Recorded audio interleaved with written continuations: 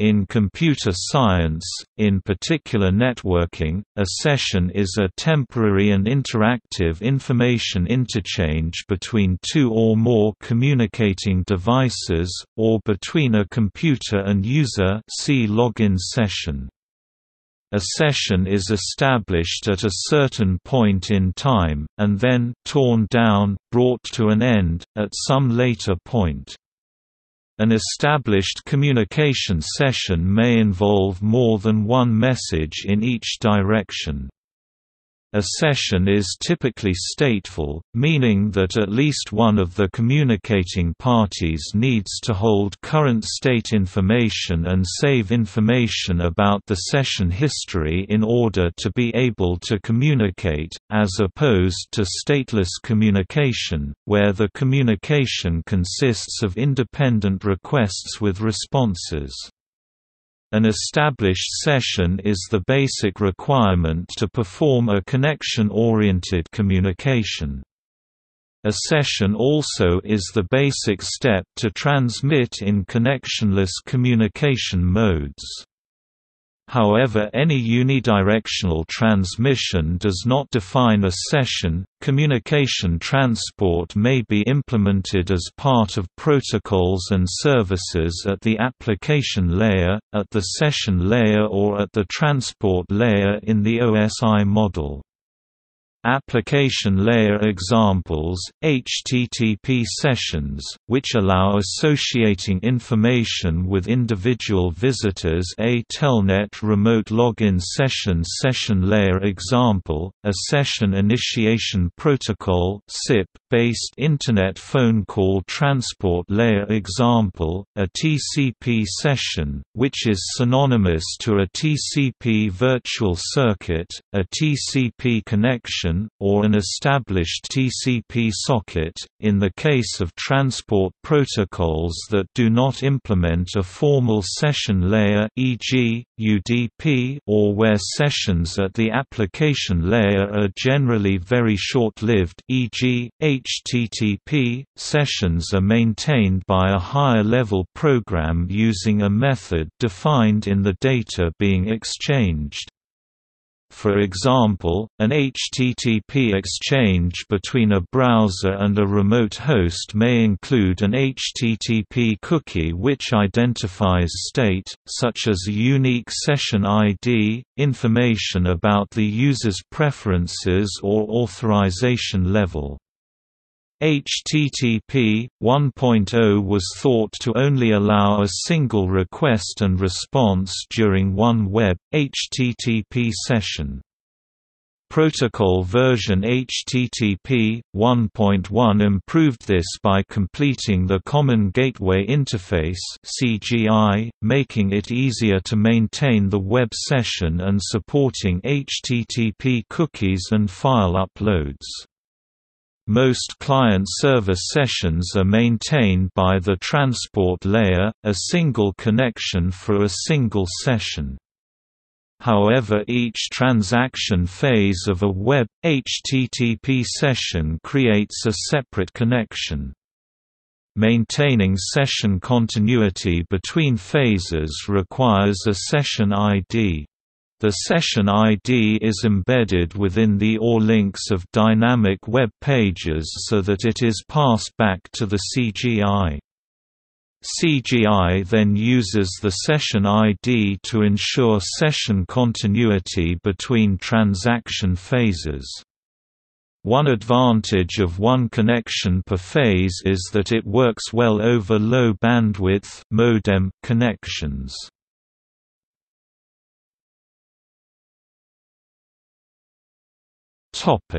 Software implementation.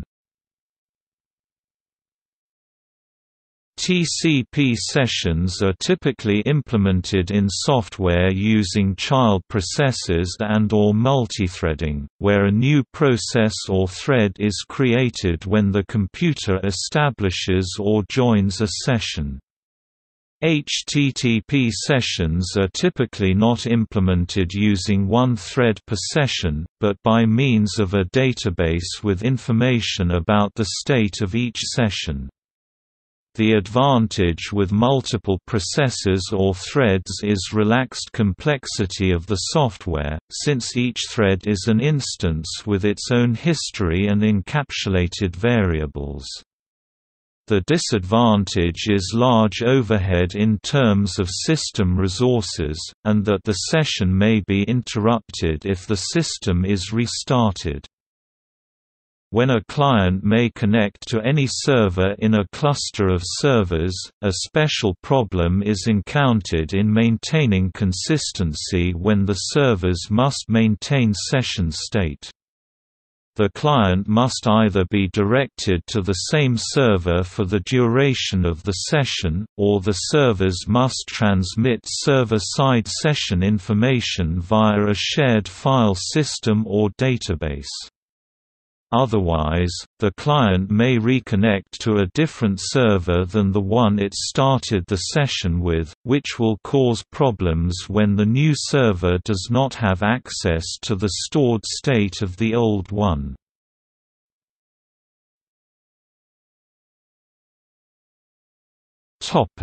Server-side web sessions. Server-side sessions are handy and efficient, but can become difficult to handle in conjunction with load balancing, high availability systems, and are not usable at all in some embedded systems with no storage. The load balancing problem can be solved by using shared storage or by applying forced peering between each client and a single server in the cluster, although this can compromise system efficiency and load distribution. A method of using server-side sessions in systems without mass storage is to reserve a portion of RAM for storage of session data. This method is applicable for servers with a limited number of clients, e.g. router or access point with infrequent or disallowed access to more than one client at a time.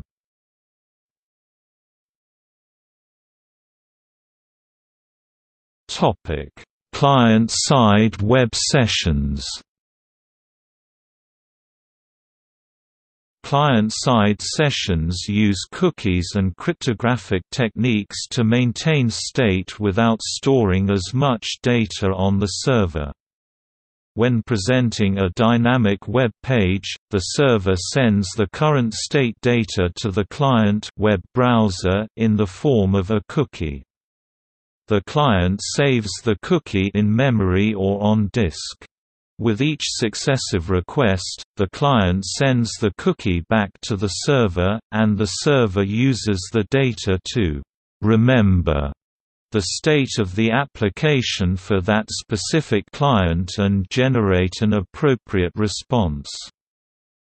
This mechanism may work well in some contexts, however, data stored on the client is vulnerable to tampering by the user or by software that has access to the client computer. To use client-side sessions where confidentiality and integrity are required, the following must be guaranteed. Confidentiality – nothing apart from the server should be able to interpret session data. Data integrity – nothing apart from the server should manipulate session data accidentally or maliciously. Authenticity – nothing apart from the server should be able to initiate valid sessions. To accomplish this, the server needs to encrypt the session data before sending it to the client, and modification of such information by any other party should be prevented via cryptographic means. Transmitting state back and forth with every request is only practical when the size of the cookie is small. In essence, client-side sessions trade server disk space for the extra bandwidth that each web request will require. Moreover, web browsers limit the number and size of cookies that may be stored by a web site. To improve efficiency and allow for more session data, the server may compress the data before creating the cookie, decompressing it later when the cookie is returned by the client.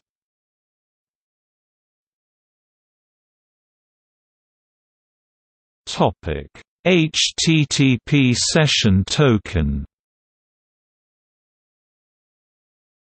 A session token is a unique identifier that is generated and sent from a server to a client to identify the current interaction session.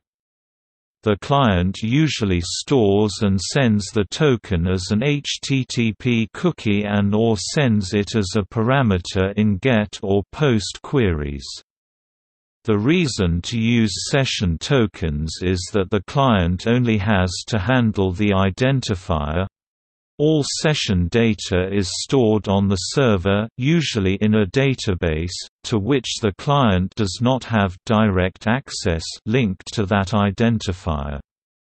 Examples of the names that some programming languages use when naming their HTTP cookie include JSESSIONID, JSP, PHPSESSID, PHP, CGISESSID, CGI, and ASPSESSIONID, ASP.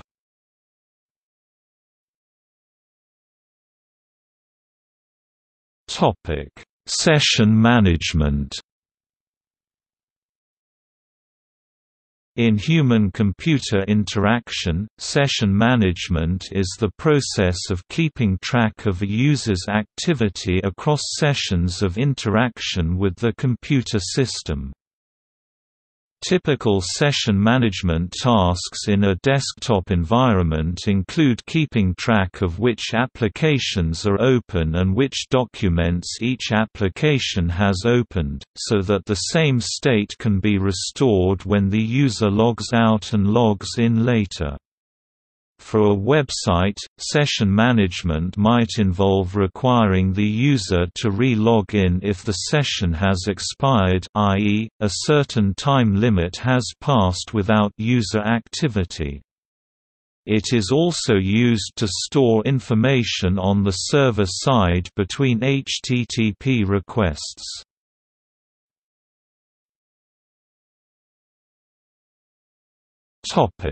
Desktop session management. A desktop session manager is a program that can save and restore desktop sessions. A desktop session is all the windows currently running and their current content. Session management on Linux-based systems is provided by X Session Manager. On Microsoft Windows systems, session management is provided by the Session Manager subsystem SMSs.x. User session functionality can be extended by third-party applications like TwinsPlay.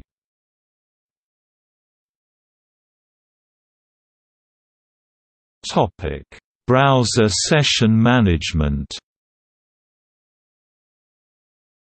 Session management is particularly useful in a web browser where a user can save all open pages and settings and restore them at a later date. To help recover from a system or application crash, pages and settings can also be restored on next run. Google Chrome, Mozilla Firefox, Internet Explorer, OmniWeb and Opera are examples of web browsers that support session management. Session management is often managed through the application of cookies.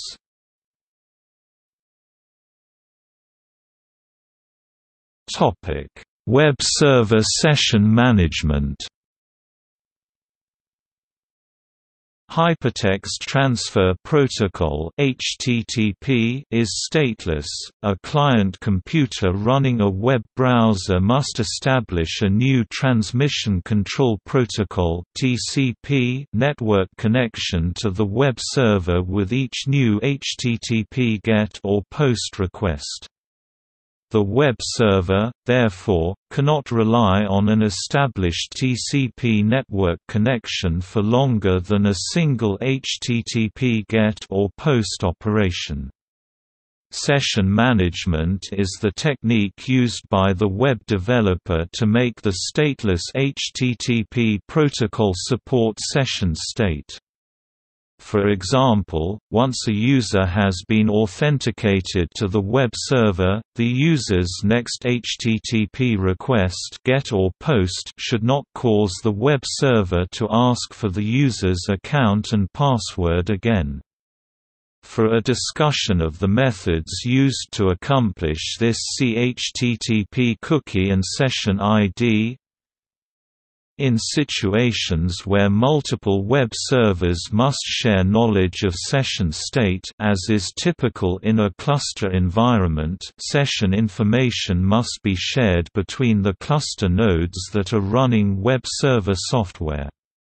Methods for sharing session state between nodes in a cluster include, multicasting session information to member nodes, see J groups for one example of this technique, sharing session information with a partner node using distributed shared memory or memory virtualization, sharing session information between nodes using network sockets, storing session information on a shared file system such as a distributed file system or a global file system, or storing the session information outside the cluster in a database.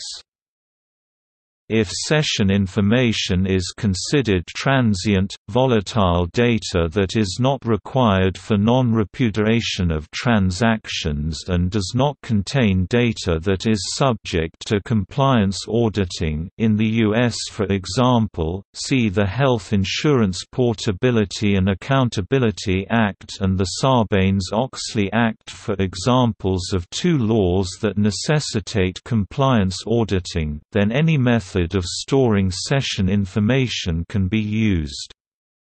However, if session information is subject to audit compliance, consideration should be given to the method used for session storage, replication, and clustering. In a service-oriented architecture, Simple Object Access Protocol or SOAP messages constructed with Extensible Markup Language (XML) messages can be used by consumer applications to cause web servers to create sessions.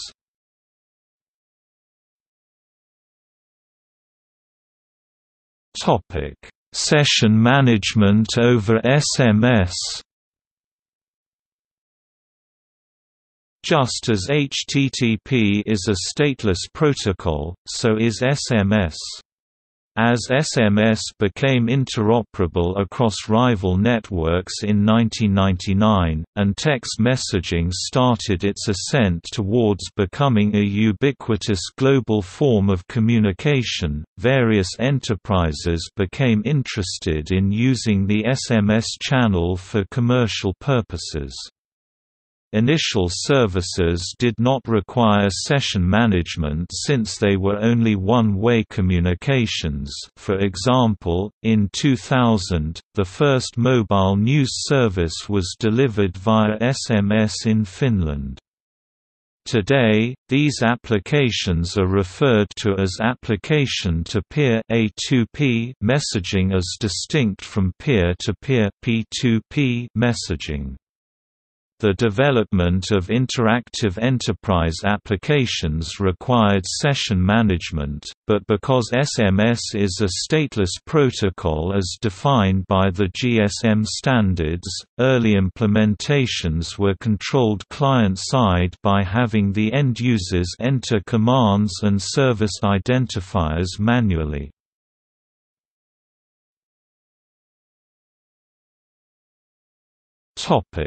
See also HTTPS, REST, Session ID, Sessionization, Session fixation, Session poisoning.